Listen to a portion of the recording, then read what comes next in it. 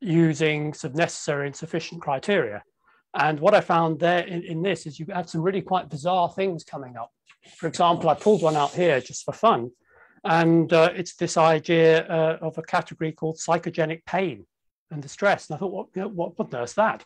And I've only just looked this up today just to see what was in there. I didn't even remember this was in here. And I mean, I guess the idea is that dogs have pain that they imagine somehow in this. And of course, this is something that's probably been borrowed from human psychology. So the stuff in the book is great. And I must say that Karen overall abandoned that way, that very regimented way of trying to do things fairly quickly because it simply didn't fit. And I looked around, but I kind of got the bug, if you like, and looked around and came across Cope. And what attracted me to them was obviously the charismatic characters in there, people like Professor Peter Neville, who I've become very dear friends with. Robin Walker, he was very eccentric, but an absolute genius when it came to neurophysiology and pharmacology and that kind of thing. And what kind of lit or floated my boat there is that they were unashamedly anthropomorphic. So the emotion of the animal, the feelings of the animal came first. And that was really important because it was obviously how I felt, and it was obviously how most dog owners feel. It certainly wasn't how the rest of the science community felt. Talking about emotions in pets was really something you didn't do. But they were unashamedly anthropomorphic. So I went and did the courses there. I was then very privileged because I was asked to do some teaching and that kind of stuff as well, and then was offered a partnership. But what I liked about them is that not only did they have this highly anthropomorphic stance, but also they had a system, which was the EMRA system. That was there before I came in. I had nothing to do with developing that or evolving that. It was already there. And it fitted well because it went through the things of talking about the emotional state of the animal and then looking at the mood state and then what's reinforcing that behavior. So there was a system that I had been used to in veterinary medicine. And then in 2005, the only thing we didn't have at that time was any kind of scientific proof that emotions actually did exist in animals. It was all purely speculation. And this came from what Robin had found in the literature and what Peter had found. But it was still very speculative and very against the grain of what was understood and what was believed in mainstream science. And 2005, there was a bunch of papers. One of my pleasures in life was grabbing a bunch of scientific papers and taking them up onto the downs and reading them on nice sunny days with my spaniel Maggie at the time. And there happened to be a bunch of papers I took up that summer of 2005. And it included a whole edition of a journal called Consciousness and Cognition, which had a whole special edition on the neurobiology of animal consciousness. And it had, so these people I'd never heard of before. There was somebody called Panksepp in there, and Bernard Bars, and Bjorn Merker, and Anil Seth.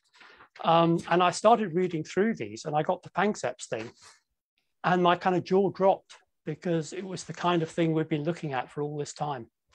So I kind of rushed home and got hold of Peter, and he pulled through all this literature as well. We got Panksepp's book and read that.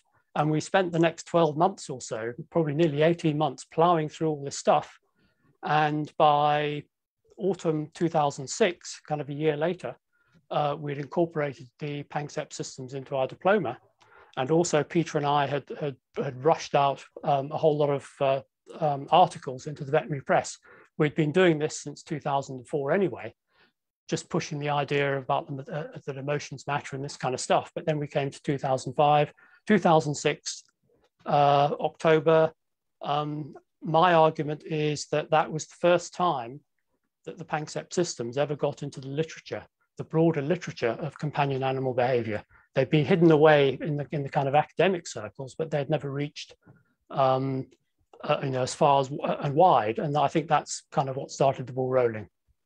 And so that was all very well and good. And I think what I'd like to do, so therefore there's no learning involved. So there's no learning involved in a dog smelling some food and salivating. It's there as an innate reflex. And what Pavlov's argument is that this is simply a reflex. There's no thought or emotion involved. It's purely a stimulus response reaction. And the same with withdrawal reflexes in dogs. When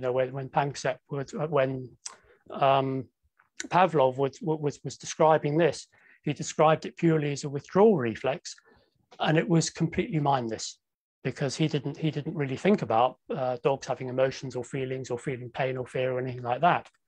And what Panksepp was saying is, look here, these circuits are there, but what I'm demonstrating is, in actual fact, they're also connected up to a little intrinsic affective circuit or an emotion circuit in the midbrain as well. And so, we talk about these inbuilt circuits. And hey, I've not only found one for fear, which is basically what the withdrawal reflex is, and for salivation, which is effectively what the seeking system is. I've also found these other ones, which are to do with care and attachment and rage and lust and those sort of things as well. And all of these things have these emotional components to them as well. So they're all reflexive. They're all inbuilt. They're all innate. They go back a long way phylogenetically. So you'll find them in many, many animals, and they're attached to feelings.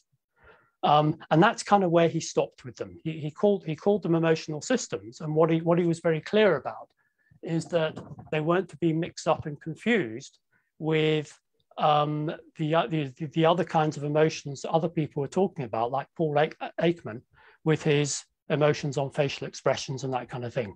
And much more recently, people like Feldman Barrett with her constructed emotions and all this sort of thing, and Edmund Rolls, Jeff Gray, Joseph Ledoux, they also talked about emotions, but Panksepp wasn't talking about the same thing at all. He was talking about these midbrain structures. And what he was in effect describing is what we now call discrete emotions, because they're there, they have a place, you know where they are inside the brain, Panksepp systems in the midbrain, and they're sort of there and they're kind of set. A lot of people in neuroscience don't believe, still don't accept that discrete emotions exist. What they prefer is what is called a dimensional model, which is more an ethereal thing where there's no actual place where emotions are in the brain. They just kind of constructed and made as you go along, and they float around in this space, this imaginary space, and they simply offer color to what we're doing and what we're thinking, and that's what emotions are, but there's no particular place for them. So I think one of the big mix-ups in how we talk about emotionality in animals is this division we seem to have found ourselves in between Panksepp's discrete emotions and somebody like Feldman Barrett's dimensional emotions, where she talks about these constructed emotions. Now, what I argue, and I've made a little prop here, is that what Panksepp's talking about are you can use as a fairly good analogy the inkjet cartridges I put into my printer, where all I have to do is put 4 colors in: black, yellow, blue, and red, and out of that I get something like that, which is a beautiful color image with all the colors of the rainbow. It's got all the richness and everything that we experience seeing that image. And I argue that basically both these kinds of emotional systems exist. So we have Panksepp's 7 core emotional systems as they are. We're justified in calling them emotional systems, but they are completely separate, but they are connected to these other kind of emotional systems, which are the dimensional ones that give us all the color and richness. So I don't see a kind of battle between people like Panksepp and people like Feldman Barrett, who seem to argue among themselves about which ones are correct. As far as I see it, they're actually both correct. And I think it's worth taking a little journey through how these emotional systems work in the brain. And I'll use some analogies here, just so we can see how they connect together. So if you can imagine, you've got a field of dogs. They're all running around playing. Some of the dogs know each other, some of them don't. Over there in the corner, we've got a dog that really is quite frightened of other dogs, doesn't like being on the outside, and they're clingy. You can see the ears are back and tail's down. So they're kind of anxious, and we could say that they're kind of occupying Panksepp's fear system in a way. We've got another couple of dogs that are playing, they're friendly, they're doing their play bows and messing around like dogs do. And what we could say is, yes, there we go, there we can see Panksepp's emotional systems being expressed there through play. We've then got another dog over there in the corner, which is on heat. And there's a whole lot of other male dogs all surrounding this little dog, and the owner frantically trying to fend them off and protect her little darling. So we can see lust there as well. And then we've got another dog which is busy seeking and following the urine trail of the dog that's on heat. And we say that, you know, he's got his nose down on the ground, sniff, sniff, sniff, sniff, sniff. What we would say is this dog is basically in seeking system. Now, my question is, right, that's all well and good, but surely there must be more to it than that. Where's there's a gap somewhere in that argument to say, well, that dog's in seeking system, that dog's in play system, that dog's in lust system, that dog's in fear system. There's a gap somewhere between what we're saying the dog feels and between what the dog is actually doing. There's a whole plethora of stuff.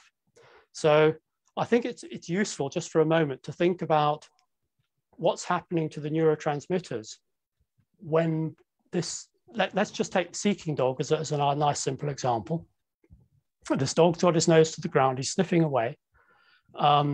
He's got the olfactory, the sensory signals of smell coming into his olfactory epithelium in his nose.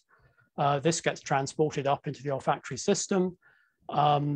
It works its way up into the olfactory tubercle, which is the olfactory system's analog or place, which is equivalent to the nucleus accumbens, which is what we're all used to in terms of the dopamine system and the seeking system. We talk about seeking system being both dopamine driven, and the dopamine is going up into the nucleus accumbens, and the dog feels reward. For smell, it goes up to the olfactory tubercle. And my argument here is, right, we've got it in there. We've got this dopamine signal in the reward system, the olfactory tubercle for smell. What happens to it then? What happens to that then?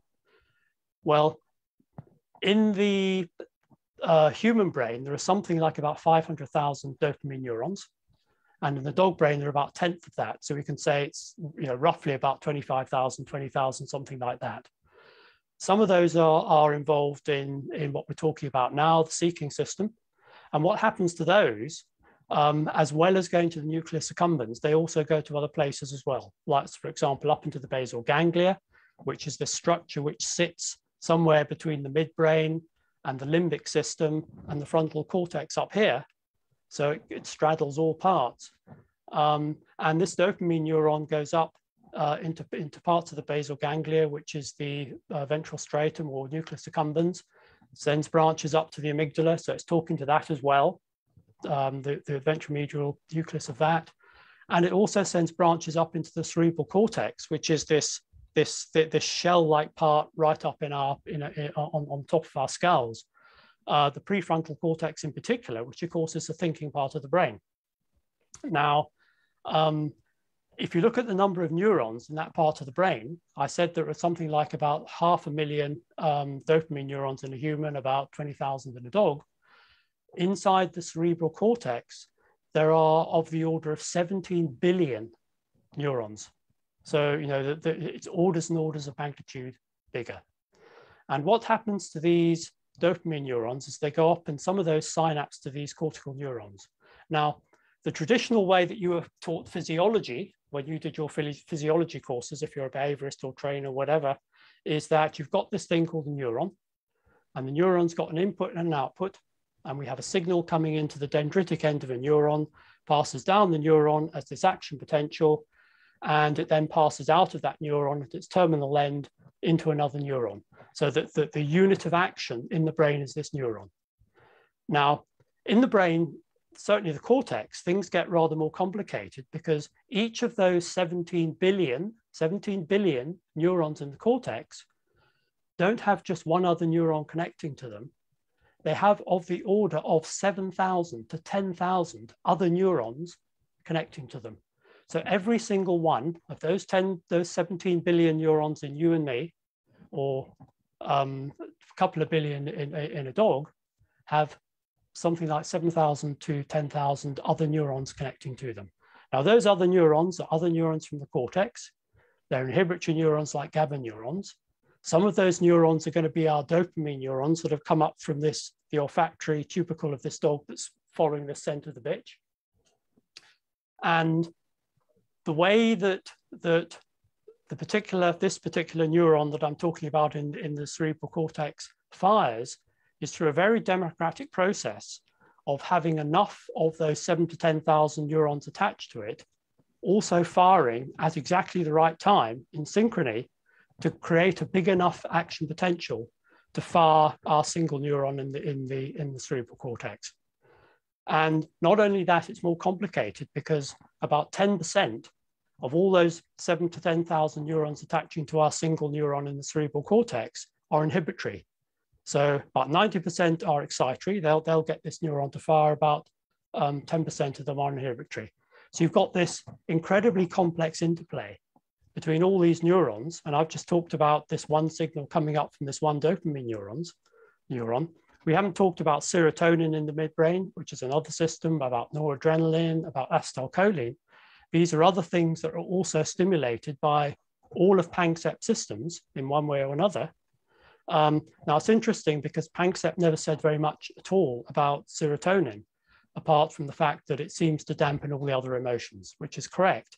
But it's because at the time he was doing his studies on this, serotonin was a very inaccessible neurotransmitter to do anything with. It's incredibly difficult to measure because it's so buried away and it's so distributed. Noradrenaline's the same, by the way. Very, very difficult to study. So some of the earlier studies on neurotransmitters are actually quite inaccurate and incomplete because they simply didn't have the tools to do it. And it's only since about 2010, where we've had much more sophisticated tools, that some of what these things do has been unraveled. And it certainly appears that these other things like serotonin and noradrenaline and acetylcholine, etc., also play major roles in emotional lives of animals. So following on with our trace of this dopamine neuron, this has gone up, it's attached itself to this one neuron we're talking about in the cerebral cortex. That one neuron also has this other 7,000 to 10,000 other neurons attached to it, and it is one of 7 billion. What those 7 billion neurons are doing now is deciding what to do with that bit of information. Dopamine system is a salient system. I prefer to call it a salient system rather than a reward system. Reward is just a payoff. Salience is about telling the dog that something important is happening. And for this dog following the scent trail around in the park, it's not just about pleasure. What the brain's doing is trying to pick out the bits of that sensory information from the dog's nose to say, is this important? And from the point of view of survival, of course it is, because you've got a female dog over there who's on heat. We have a male dog here whose job it is to go and spread his genes. That's what he's been evolved to do. And that's what Panksepp's lust system is designed to do. So seeking is also playing into this dog's lust system. But far from this fairly simplistic picture here that all we've got involved is the seeking system, and the seeking system is what is generating this dog's behavior of doing the seeking. We've got all this other stuff among the 7 billion odd other neurons in the brain with all these interconnections, which then have to connect through to the basal ganglia and the primary motor cortex, which then guides the behavior of that dog following the scent. So in all of this, there's a hell of a lot more than just a Panksepp system driving this behavior. And so the way I see these systems play out is that we've got these two systems. We've got Panksepp's core emotional systems, which are a nice, neat, and easy add-on to what we've known before. We've got the other work of people like Joseph Ledoux and all the work he did over the 1970s, 1980s. Feldman Barrett more recently with her constructed emotion theory, which I know a lot of people don't like at all. But bearing in mind the book she wrote was very much opinion-based. It was her opinion and her interpretation of what she has found. It's not really supported by the science that she uses to back it up, because that's all based primarily on imaging. And imaging doesn't tell you anything about how an animal or how a human, which is, you know, the subjects of her work, actually feel. All it does is you can self-report, and it measures signals inside their brains, inside their cortices. And this is what she was looking at. So although she's discounted the existence of Panksepp's discrete emotions, she's not the only one, and lots of other people do as well. And so that's not uncommon. But you know, the facts are the facts. We know these systems are there. We know they do play an integral role in feeding these signals up, coming in from the outside world, through the midbrain, into the limbic system, through the basal ganglia, through into these 10 billion cortical neurons, 17 billion cortical neurons, and then out again through the primary motor cortex and the dorsal striatum or basal ganglia for the behavior. There's a hell of a lot going on. So what I see in that whole sequence of all the things those dogs are doing in that field is starting with this. So we've got our 7 emotional systems. You can pretend these cartridges are the 4 positive ones: seeking, play, care, and lust. And of course, if you just imagine that I've added another 3 colors here to make the 7, which are the 3 negative ones. And all of those add together up in all those precortical services to get what we get in what we see of the output, and that's the output behavior. So it's a combination of all those things. So it's a combination of what Lisa Feldman-Barrett calls her constructed emotions, Joseph Ledoux, Edmund Rolls, Jeff Gray. All of those are people who support the idea of dimensional emotions. So that's how I see the Panksepp emotional systems actually working in the overall scheme of things.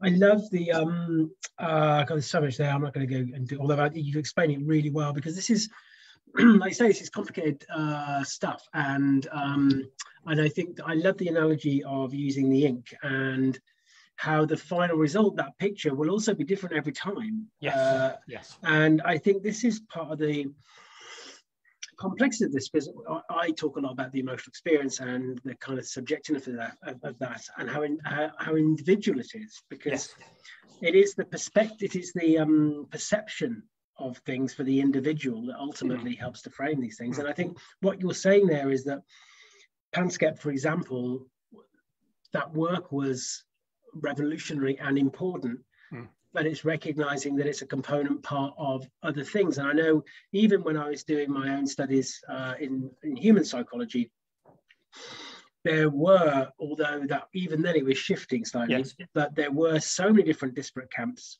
so many different people starting to focus in on a specific bias of an aspect. And I think a lot of these discussions actually for us all, really, especially just for us kind of more humble dog trainers who are looking at it now from trying to think about that emotional truth of the dog, is recognizing that it isn't just one core component part. This is about, it's not a binary thing. And so what does this mean then for the individual then, do you think, Robert, especially when we think about things like mood state, when we think about that final filtering for the individual about what we do and what we perceive about what we do? Because that ultimately is what we're trying to work out. I think this is why science finds it difficult, of course, even some of the more recent things about, it's hard, isn't it, to kind of, you can measure so many different things regarding internal functions, but to look what that end result might be like and start to predict it, becomes very difficult. Because there's so many filters to go through. Right, let's wind back, and in defense of the researchers and the research, the thing is that studying most of these things, well, nearly all of it, if you're a neuroscientist, your entire career is spent studying one little part of the brain.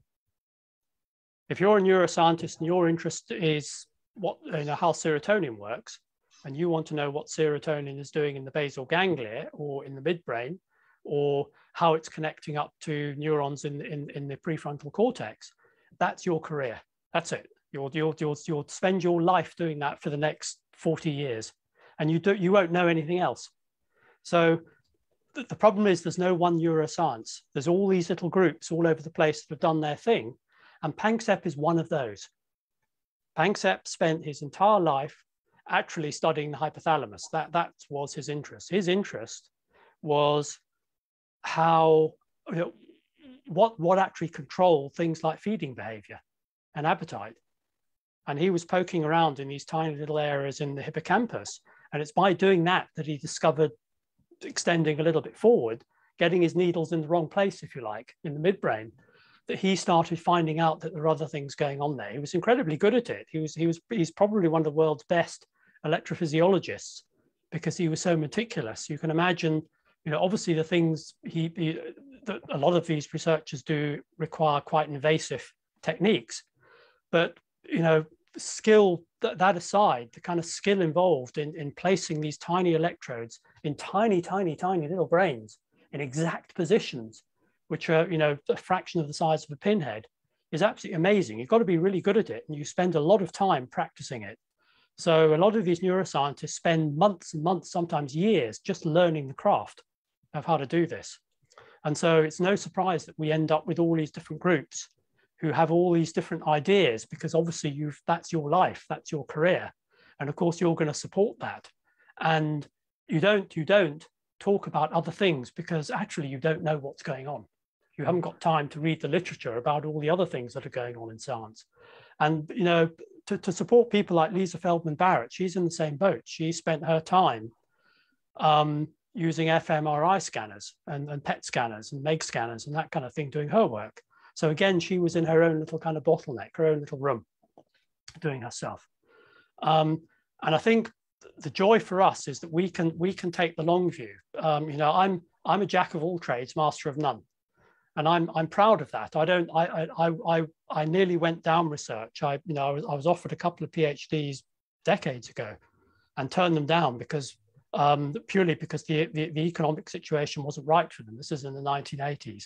And everyone was so pessimistic then, there was no funding for them. And so I could do the work, but the trouble is it was going to run out of cash before I'd finished. And I didn't have any money. I had to go and earn money. I had no parents who could support me for that. So I abandoned those. And to be honest, I'm actually glad I did, because I would have been bottlenecked into something. And I would have become one of these highly specialized trained people with a very one-track vision. And so, I like to be the jack of all trades that stands back and just can dip into whatever I want to dip in and drop things if I lose interest in them. But going on to your second point about mood state, yeah, that's another one of these areas which I think is very much misunderstood. And mood state was always very much a part of what we did with COPE, and it was always the thing we looked at as a kind of secondary thing to the emotional state. And it was another one of those moments when I was in the departure lounge of Luton Airport coming back from a gig. Strange how you always remember where you were, isn't it, when you discover these things. And again, I had this pile of paper that I was looking at, these things I was looking through, waiting for my plane. And it was a paper by Mike Mendel that was actually written in 2010. I must have missed it somehow because it was now 2015. And I read this, and it was a paper he had written about trying to find more objective ways for assessing animal welfare. And he wasn't thinking about cats and dogs and that kind of thing. He was thinking more about farm animals, because you've got the standard way of measuring farm animal welfare had always been whether they're producing product or not. If you've got pigs and they're fattening and they're eating fine and that kind of stuff, or you've got chickens that are laying eggs and you've got cows that are producing milk, they would only do that if their welfare was okay. And this was always the attitude of certainly farmers, and also of mainstream science as well, simply because they didn't have the tools to measure something as subjective as feeling happy or having a good well-being, a good quality of life. And the idea of talking about them having emotions, of course, is completely a no-no. A cow with emotions? For goodness sake, what on earth are you talking about? And Mendel came up with this idea that maybe we should be employing tools that are used from psychology, old tools, which was this idea of cognitive biases, which I'm sure everyone's familiar with now.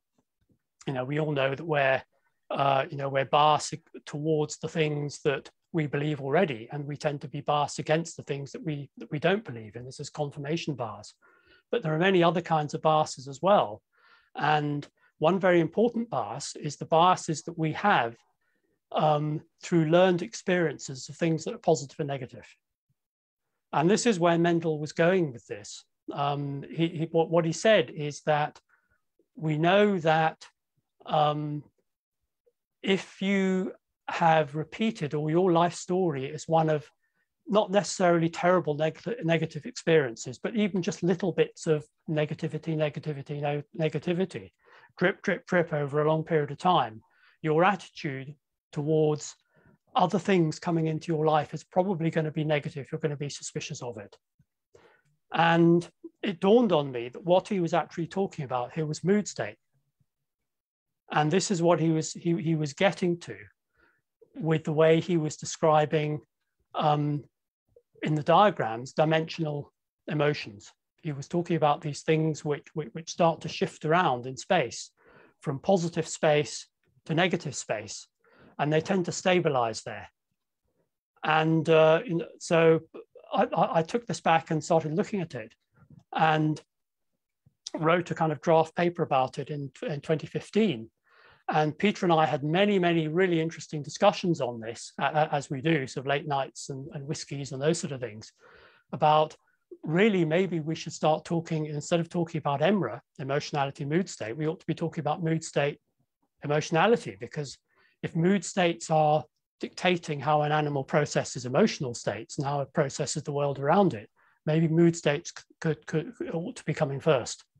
And we couldn't do much with it, unfortunately, because by that time our qualifications were Ofqual regulated, and Ofqual had very strict rules about whether you change things, learning outcomes and that kind of stuff in what you're teaching. So we couldn't go in and start teaching this, simply because if we had, we would have really confused students, and they would have written about mood states coming first, and they probably then would have failed their exams. So we were in this kind of this dilemma. But the good news is that I know my good friend and colleague Karen Paneer of COPE International, which superseded COPE, she really took over our organization, is currently, as we speak, writing a book. I think she's just about finished, which describes in much more detail, with many nuances, the importance of mood state in relation to emotionality in animals. And she had some help, I think, from our dear colleague, Carolina Westland, who I think yes. You've spoken to her and had a chit chat with her. She's coming into Dog Centre Care in a couple of weeks. Yeah, that's right. And she she's the one that wrote that quite frank report on Feldman Barrett's work. But she was involved in the input into this mood state, emotional state system, this mirror system it's now called. So I think that's a book well worth looking out for. That's going to be coming out at some point. I'm not quite sure when. But I'm sure Karen will let us know when it's available. But that'll be a really interesting take on this. I've not read it, I've not seen it, or any drafts of it, but I'm sure it'll be really good. But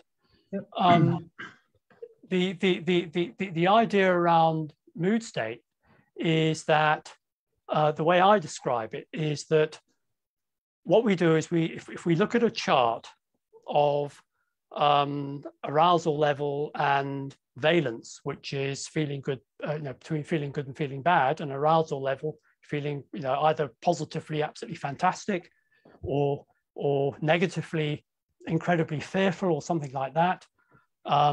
So valence, arousal level.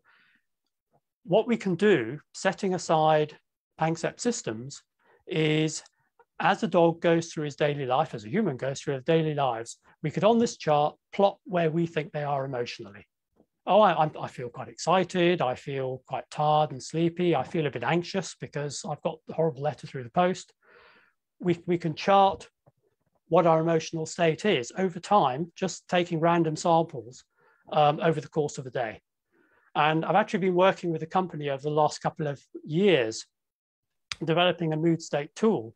and paring it down to its bare essentials, where we're using this kind of idea where owners will simply look at their dog and make a spot assessment of where their dog sits on this chart.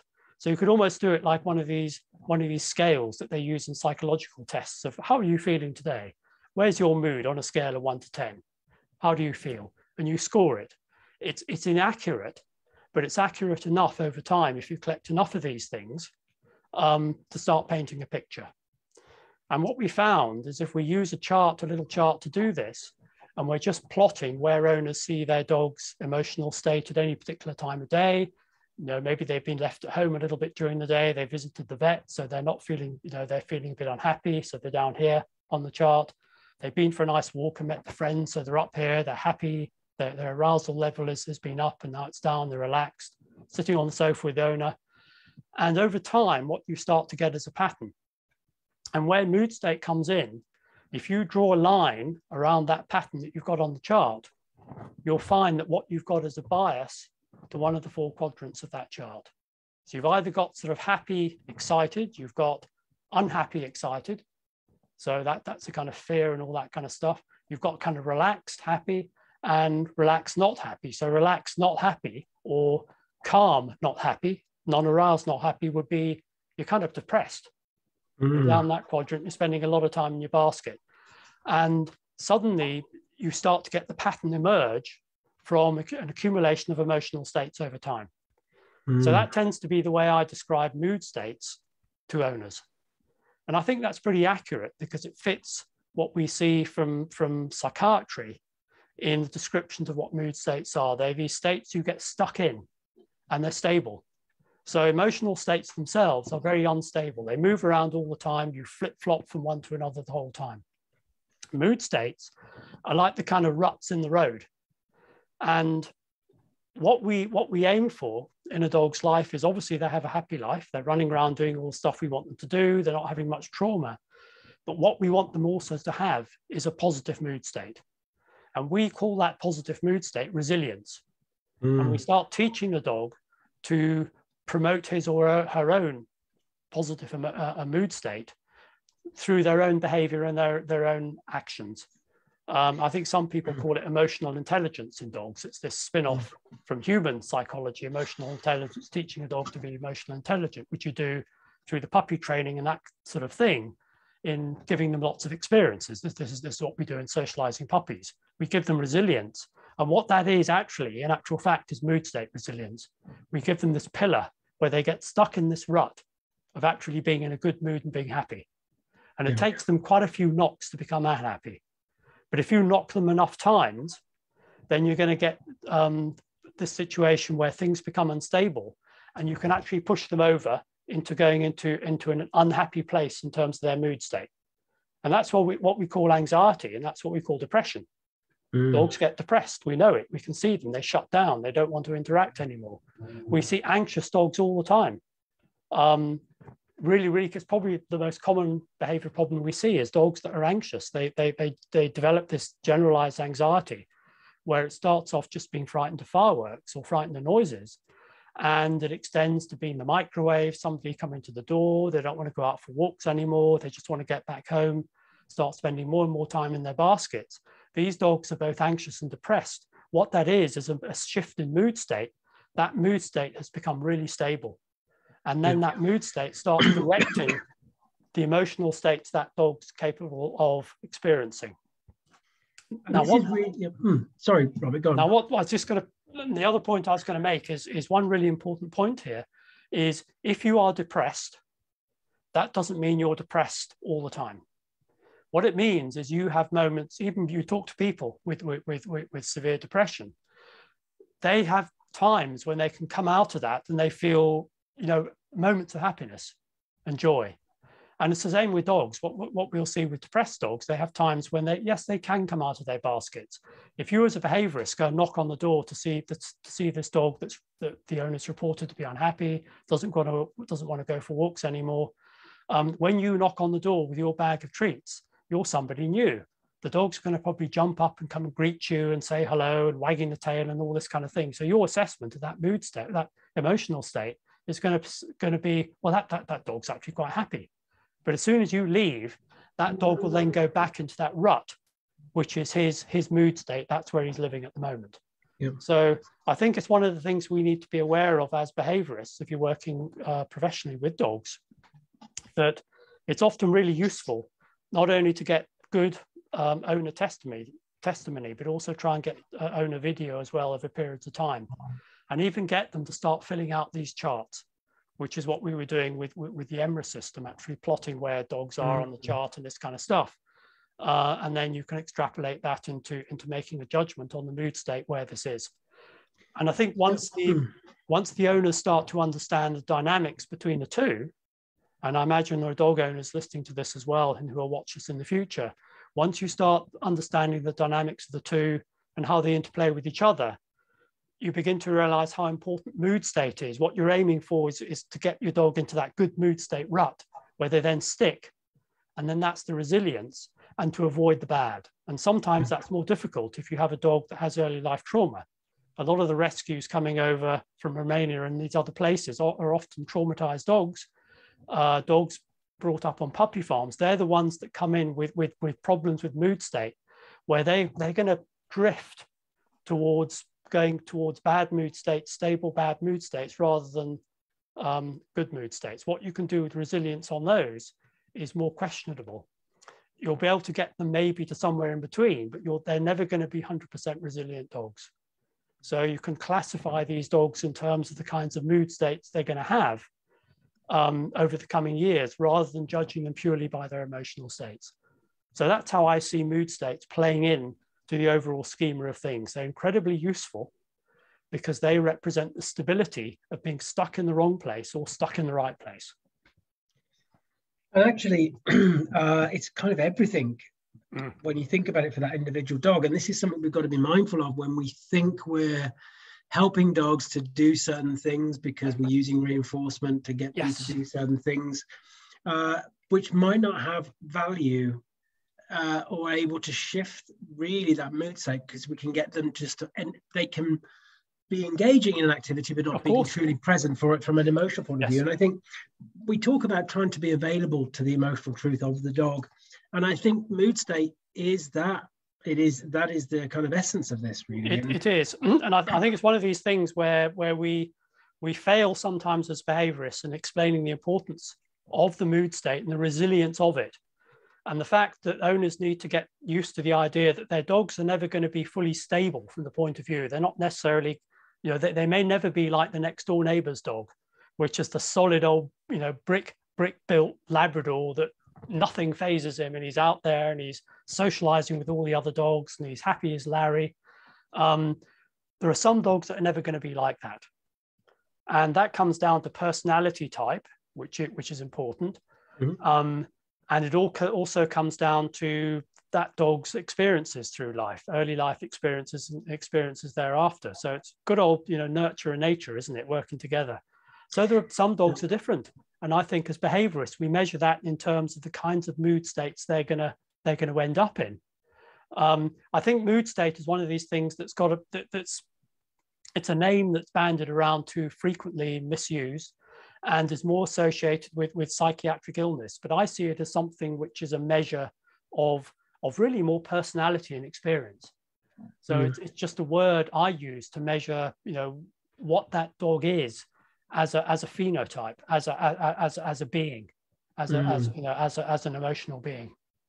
And I think when we think about early development, and especially, this is just my own thought on it, but and I'm kind of having this play out with my own young dog Molly, who's 9 months now, but she came at 14 weeks, so she wasn't a puppy as such in that sense, and she came as a rescue, so she'd had a bit of experience beforehand. But part of this thing for me, seeing her general shift from a cautious, pessimistic outlook to more of an optimistic one came not from doing lots of training with her, but giving her those opportunities through that kind of experimental learning to kind of have those wins.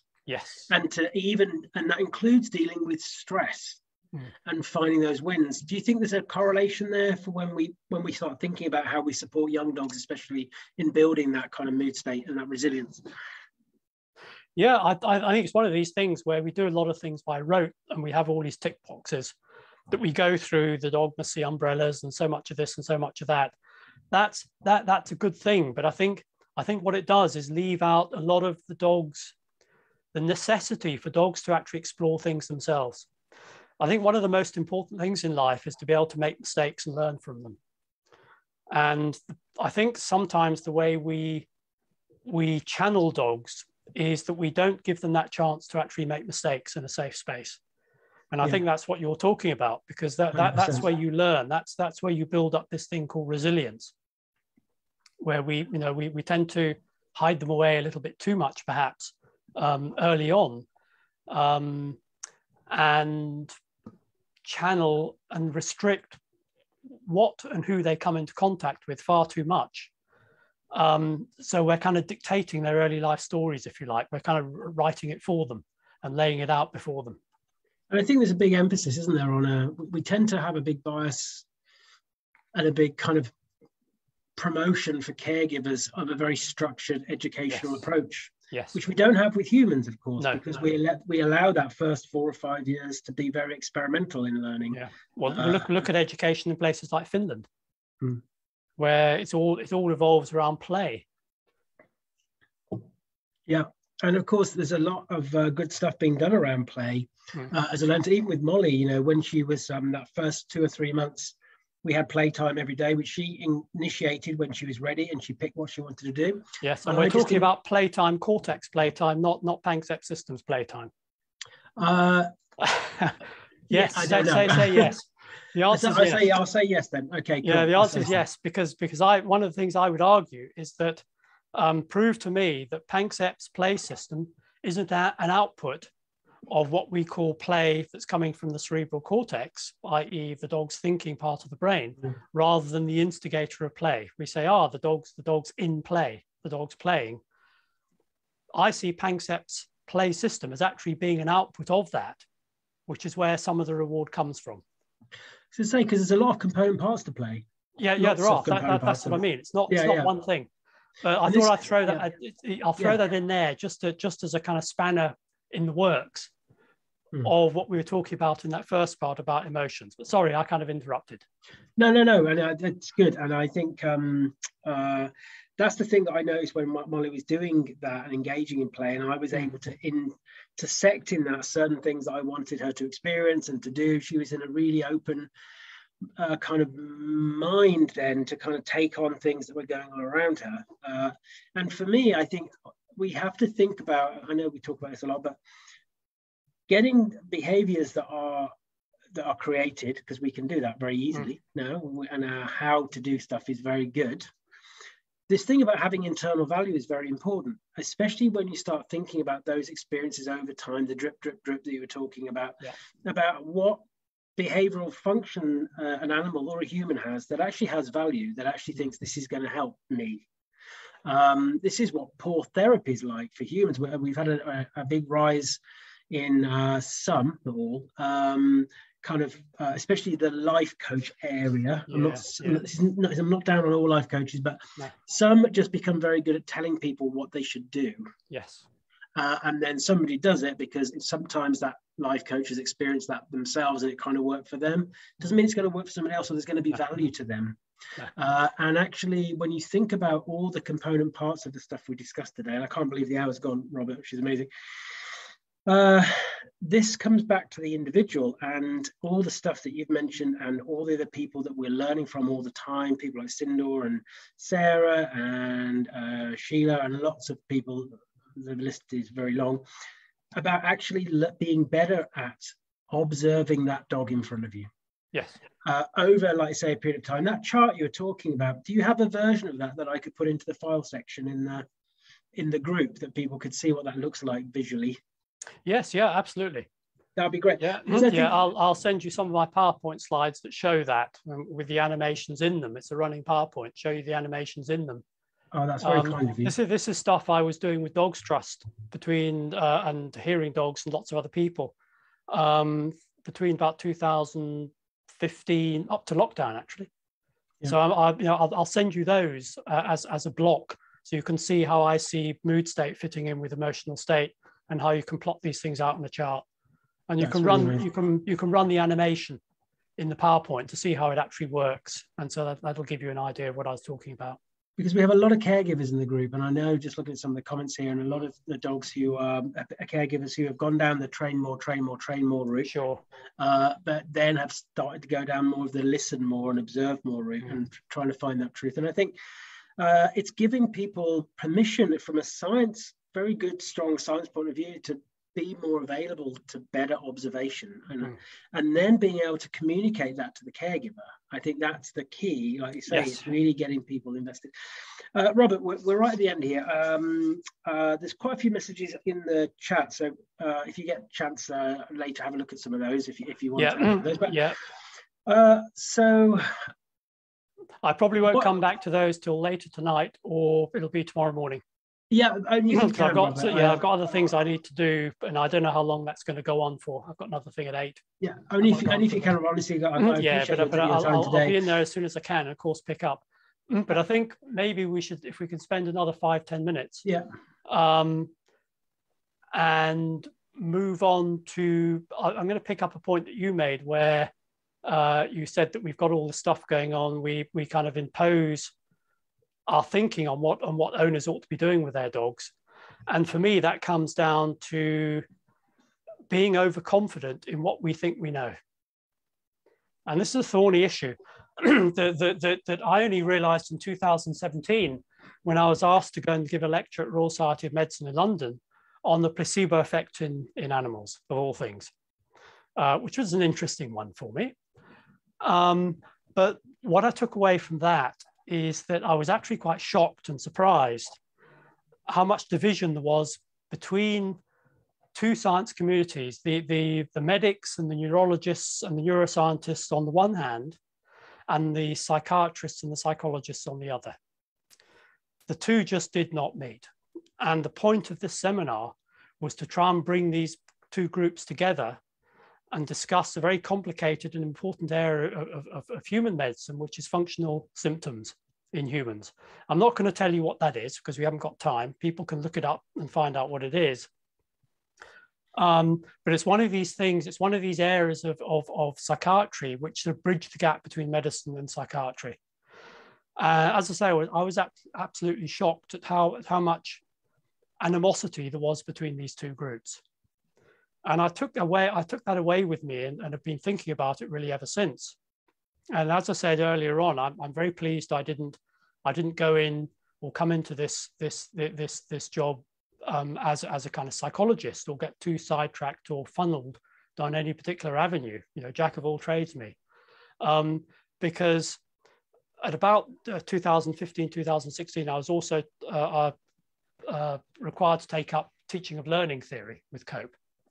And I bought all the books from the university library and read all through those.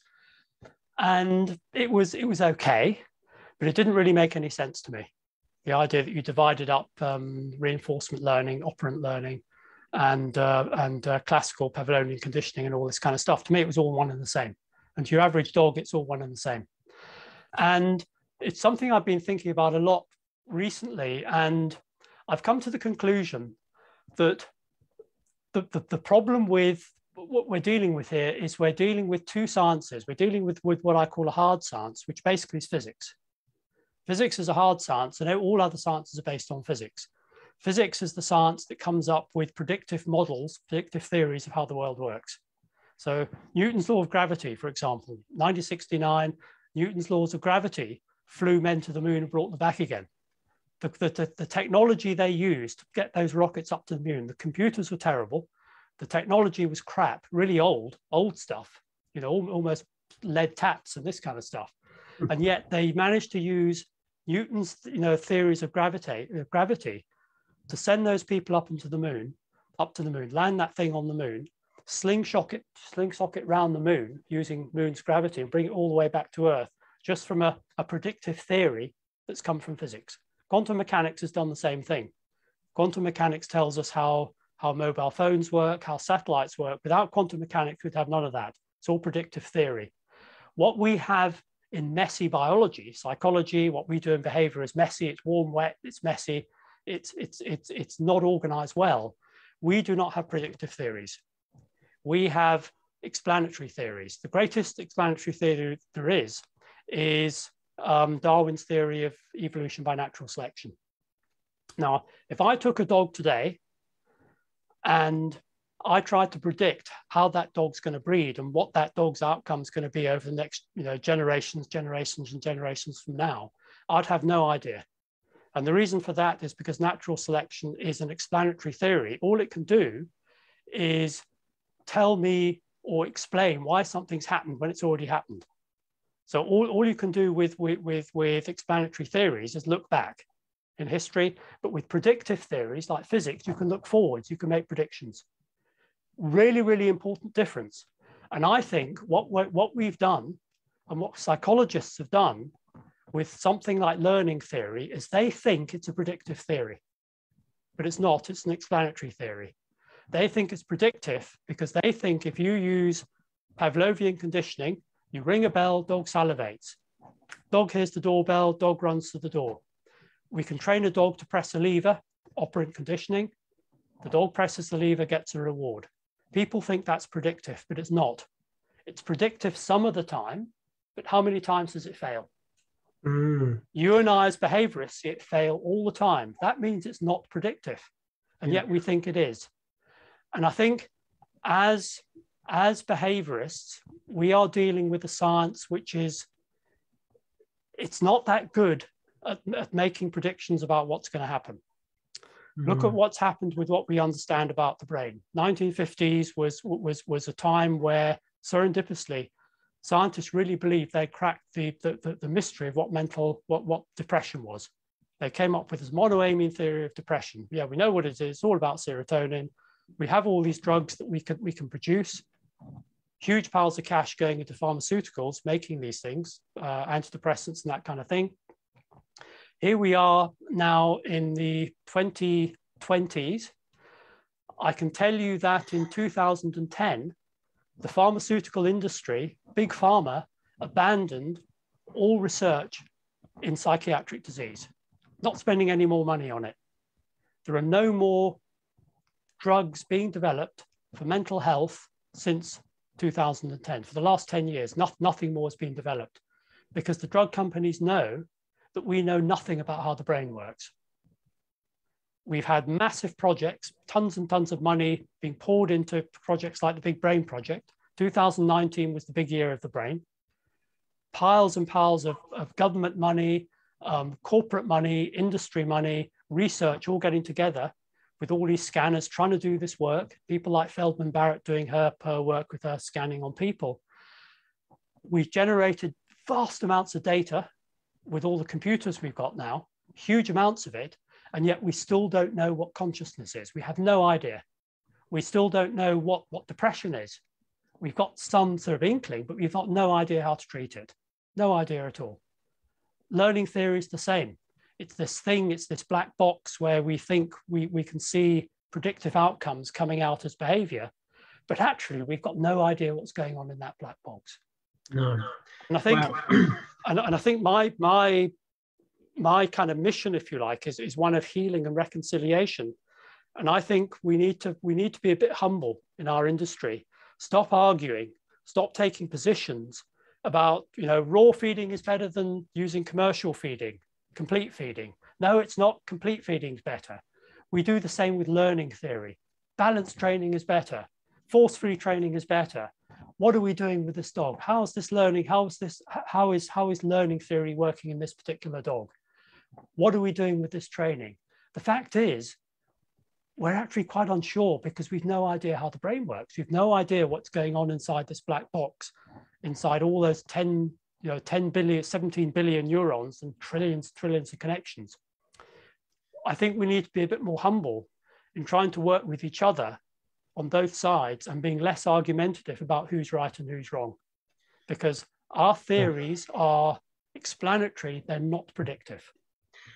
What an explosive way to end, Robert. I think there's, just looking at some of the messages on the end there as well, I think you've also really framed well a way of looking at this. And I think for me, we have for a long time been talking about dogs. Yes. And I think what this is about is, who are the dogs? Yes. In fact, all that matters is the dog. Yes. And all the things, all the richness, because you talked about that with the thing, and all the richness that that dog brings to the table regarding their lived experience. Yes, of course. And so we do need multiple voices. This is obviously one of the reasons I've set up the dog centre care group, because there are so many voices. This is not something that one person can just try and box in and brand and sell. We need multiple disciplines, multiple voices. And what I love about this kind of landscape, Rob, actually, is the input we're getting on an anecdotal level from the caregiver now has a voice in this. Yes. Because, in fact, probably the most important voice, actually, in some ways, because, and that's why this is actually quite an avant-garde kind of movement, really, I think. It is, and I think we need to get away from this relationship of me, the kind of therapist, you, the client, you, the customer at the end. It actually has to be a conversation between the two, because it's not like other disciplines. The fact is, there's so much we don't know. And there's so much that owners know because they live with that dog. Yeah. They know far more about the personality of that dog and the emotional lives of that dog than we ever will as the behaviorists going in. So we really have to spend more time listening to what they have to say. And this is something that's become really important in veterinary medicine, and that I've promoted a lot, in that vets really need to, often as vets, we were often in a hurry with short consultations, and we didn't necessarily have time to just let the owners speak and let them tell their story about the dogs. And owners often come in feeling embarrassed to talk to vets and talk about what they think is wrong with the dog. They expect, they want the vet to tell them because they see the vet as the expert. It really needs to be much more of a two-way conversation. And I've always tried to promote to vets when I speak to vet groups, they've really got to just shut their mouths and let the owners speak. Let the owners tell the story. The most common story they hear from an owner is, I'm worried, I just feel there's something not quite right about my dog. What the vet should do at that point is shut up and let the owner speak. Let the owner tell the story. And we need to be the same as behaviorists. What we shouldn't be doing is simply taking the dog out and doing some tests on the dog and seeing how the dog behaves around us. We need to listen to what the owner has to say, because they will know that dog far better than we do.